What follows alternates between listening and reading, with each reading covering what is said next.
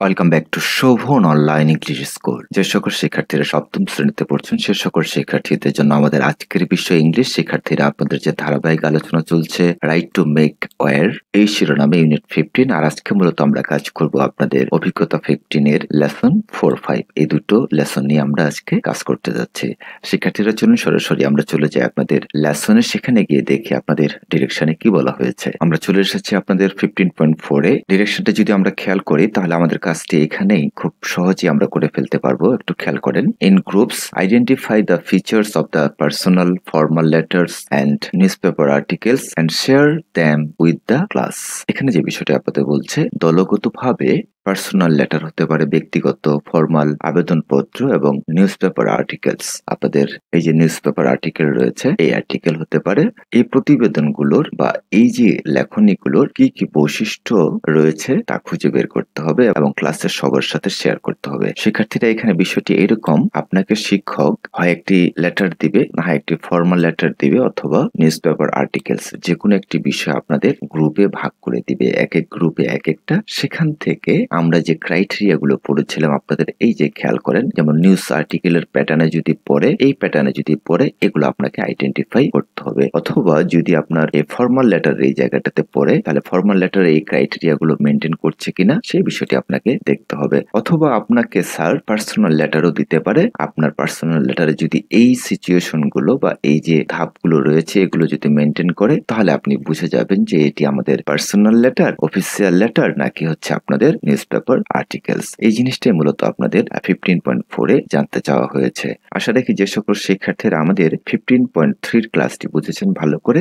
এটি অনায়াসে সুন্দর করে করতে পারবেন। এর পরবর্তীতে আমরা দেখে নিব আপনাদের 15.5 এর যে কাজটি রয়েছে সেটা। খেয়াল করেন আপনাদের যে বিষয়টি বলছে, look at the following table. আপনাদের নিচে একটি টেবল দেওয়া হয়েছে, এই টেবলের কথা বলছে। এরপরে যেটা বলছে, the left column shows some problems issues of your everyday life। বাম পাশের কলামে বেশ কিছু সমস্যার কথা উল্লেখ রয়েছে। and the words in the box refer to the authorities to whom you will write for help। যে সমস্যাগুলো আপনাদের দেওয়া হয়েছে, এই যে সমস্যাগুলো আপনাদের দেওয়া হয়েছে এই পাশে বাম পাশে, এই সমস্যাগুলো আমরা কার কার কাছে লিখবো সেটা আপনাদের জানতে চাওয়া হচ্ছে, মানে এই কাজটি আপনাদের করতে হবে। খেয়াল করেন, now in pairs oblique groups write the next column home you will write two for is problem. প্রত্যেকটি সমস্যার জন্য পরবর্তীতে যে ডান পাশে ফাঁকা জায়গাটি রয়েছে সেখানে কাকে উদ্দেশ্য করে আপনি সেটা লিখতে পারেন সে বিষয়টি আপনাদের লিখতে হবে। এটার জন্য আমরা অ্যান্সার কিটু অ্যাক্টিভিটিতে যাব না। খেয়াল করেন, প্রথমে যে 1 নাম্বারটি ছিল, সাপ্লাই অফ ক্লিন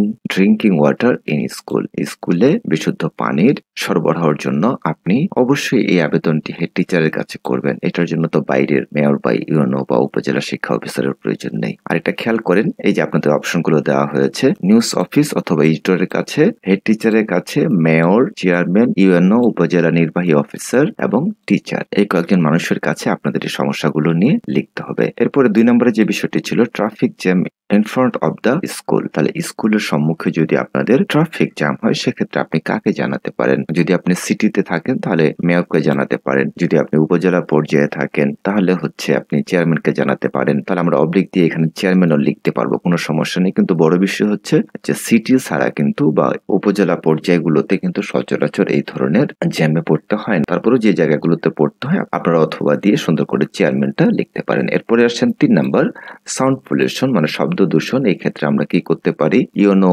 এর কাছে আমরা আবেদন করতে পারি বা নিউজ অফিসের যে এডিটর রয়েছে ইনার মুখাপেক্ষে আমরা হতে পারি বা ওনাদের জানাতে পারি, পত্রিকায় নিউজ করাতে পারি। এরপরে 4 নাম্বার, প্লেগ্রাউন্ড, মাঠ নিয়ে যদি কোনো সমস্যা থাকে সেক্ষেত্রে আমরা ইউনো, মেয়র অথবা চেয়ারম্যান উভয়কে জানাতে পারি। এরপরে আসেন 5 number, bullying mocking the school. এই বুলিং হচ্ছে আপনাদের অনেকটা ইফটিজিং এর মতোই। যদি কেউ কোনো হ্যারাসমেন্টের শিকার হন সেক্ষেত্রে আপনি এই বিষয়টা কাকে জানাবেন? অবশ্যই আপনি আপনার হেড টিচারকে জানাবেন, উনি এই বিষয়ে প্রয়োজনীয় পদক্ষেপ গ্রহণ করবেন। এরপরে 6 number, need extra English class. আপনার ইংরেজির এক্সট্রা ক্লাসের বা অতিরিক্ত ক্লাসের প্রয়োজন, সেক্ষেত্রে আপনি হেড টিচারকেও বলতে পারেন, আপনাদের সাবজেক্ট টিচার তাকেও বলতে পারেন। শিক্ষার্থীরা, এই ছিল আমাদের আজকের ছোট্ট আলোচনাটি। আশা রাখি আপনাদের ভালো লেগেছে বা বুঝতে পেরেছেন সুন্দরভাবে। যারা ফেসবুক থেকে দেখছেন অবশ্যই ফলো দিয়ে রাখবেন এবং যারা ইউটিউব থেকে দেখছেন সাবস্ক্রাইব করবেন। Thank you for watching this video. If the video is helpful for you, you must subscribe Shovon Online English School and press the bell icon to get more updates. Allah Hafiz.